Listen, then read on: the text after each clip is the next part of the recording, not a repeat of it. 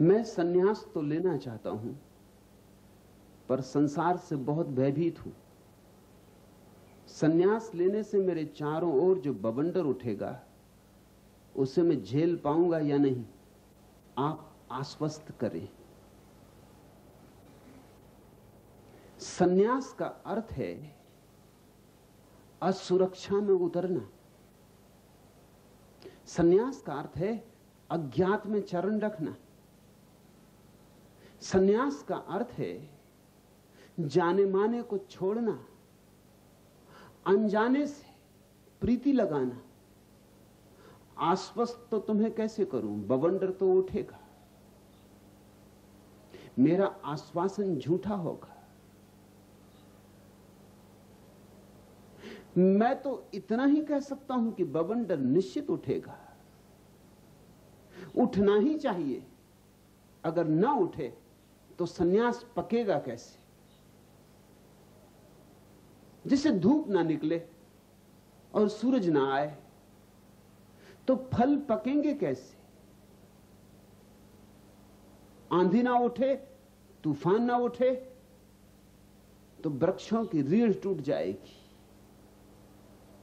आंधी और तूफान के झोंके सहकर ही वृक्ष सुदृढ़ होता है।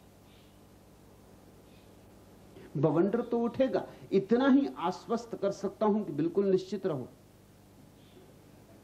जरा भी चिंता ना करो, बवंडर उठेगा ही। और तुमने जितना सोचा है उससे बहुत ज्यादा उठेगा और उठता ही रहेगा। ऐसा नहीं कि आज उठा और कल शांत हो जाएगा। तुम जब तक जियोगे बवंडर उठता ही रहेगा और बवंडर रोज बड़ा होता जाएगा। सन्यास की परिपक्वता ही तब होती है, चुनौतियों में ही आत्मा का जन्म होता है। जितनी बड़ी चुनौतियां हो उतनी बड़ी आत्मा का जन्म होता है। आत्मा ऐसे ही नहीं पैदा होती। अपने को बचाए रखो सुरक्षित सब तरह से तो आत्मा नहीं पैदा होगी, तुम्हारे भीतर एक फुसफुसापन पैदा होगा। संघर्ष में तुम्हारे भीतर कुछ सघन होगा, संघर्ष में तुम्हारे भीतर कुछ सबल होगा। इसलिए जो बवंडर उठाएंगे वो शत्रु नहीं है, मित्र। मित्र ही उठाएंगे, शत्रु मत समझ लेना उन्हें, वे तुम्हारे मित्र। गालियां पड़ेंगी, पत्थर भी पड़ सकते हैं, लेकिन सौभाग्य मानना, उस सबको वरदान मानना, परमात्मा का प्रसाद मानना। ऐसे ही कोई व्यक्ति आत्मवान बनता है। लोगों की बड़ी अनुकंपा है कि जब भी वे देखते हैं कहीं आत्मा का जन्म हो रहा है तो सब तरफ से सहयोग करते हैं। फिर जैसा वो सहयोग कर सकते हैं वैसा करते, जैसा जानते हैं वैसा करते, मगर तुम्हारे अहित में नहीं। तुम पूछते हो मैं सन्यास तो लेना चाहता हूं पर संसार से बहुत भयभीत हूं।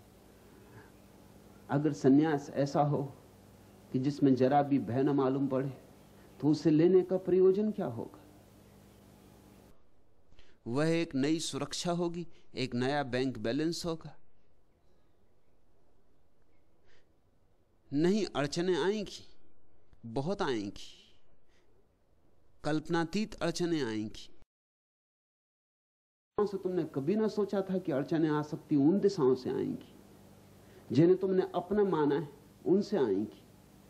और ध्यान रखना, नाराज ना होना, रुष्ट ना होना, बेचैन ना होना, अशांत ना होना, क्रुद्ध ना होना, क्योंकि अंत में तुम पाओगे कि उन्हीं सब चुनौतियों ने तुम्हें जीवन दिया, जीवन को निखार दिया, धार दी, तुम्हारी प्रतिभा को चमकाया।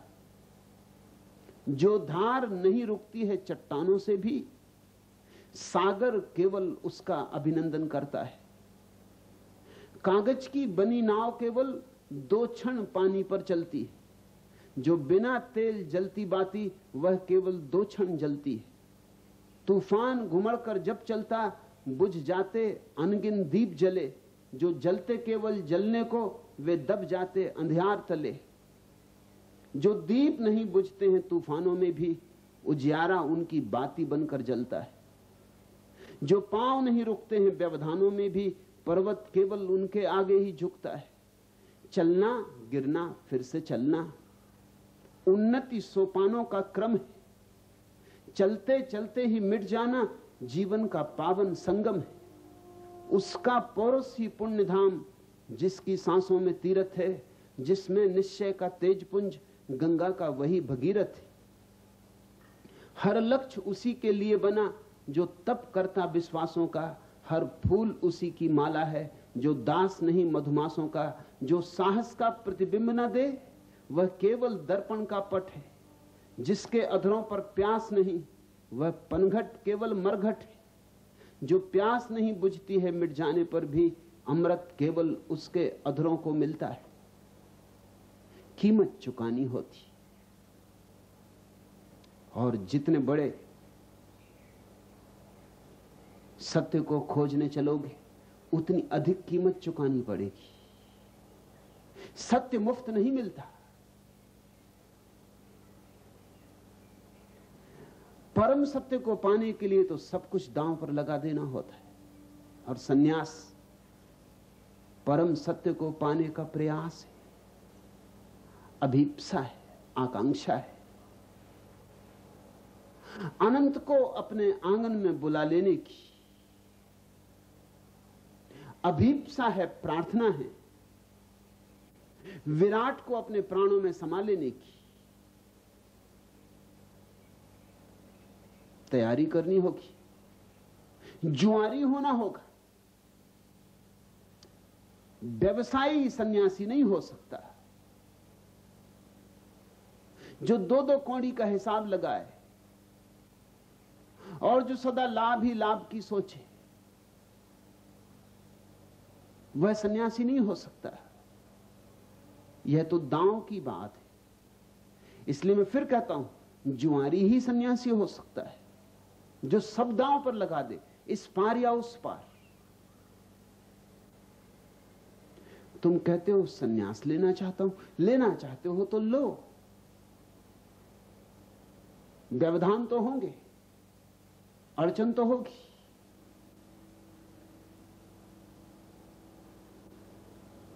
लेकिन अक्सर ऐसा हो जाता है कि असली अड़चन तुम्हारे भीतर है,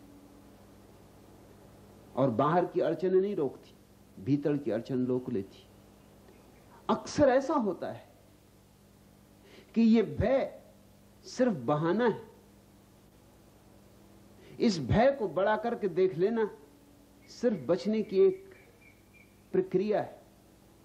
कैसे लूं सन्यास? मैं तो लेना चाहता हूं, मगर बवंडर उठेंगे।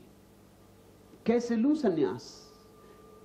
समझा लिया आपने को कि मैं लेना भी चाहता हूं, और बहाने भी खोज लिए कि क्यों नहीं लेता हूं। यह सिर्फ तर्काभास है। जिसे लेना है लेना है, फिर परिणाम जो हो। इस संसार में क्या बवंडर, क्या छीन लेंगे तुमसे? तुम्हारे पास अभी है क्या?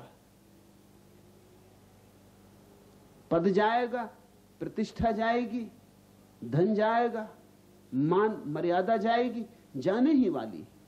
जो मौत छीन लेगी उसे अपने ही हाथ से छोड़ दो। मौत तो छीन लेगी, तब छोड़ने का मजा भी ना मिलेगा। तब छोड़ने का जो गौरव है, गरिमा है, वह भी चूक जाएगी। मौत तो छीन ही लेगी, तो तुम ही क्यों नहीं छोड़ देते? और मर्यादा का मूल्य क्या है? पानी पर खींची गई लकीरें हैं। और सम्मान और सत्कार, किससे ले रहे हो सम्मान और सत्कार? जो खुद अंधे हैं, जो खुद मूर्छित हैं, उनके सम्मान और सत्कार का क्या मूल्य? अगर पागल तुम्हें फूल मालाएं भी पहना दें, तो भी उन फूल मालाओं का क्या मूल्य? पागलों ने पहनाई।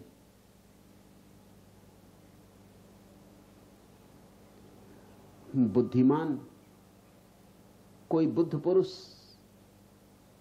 प्रेम से तुम्हारी ओर देख भर दे एक बार, उतना काफी है। सारे संसार के द्वारा फूल मालाएं चढ़ाई जाएं तो भी व्यर्थ है। जिन्हें खुद अपना पता नहीं, वे तुम्हारा क्या सम्मान करेंगे?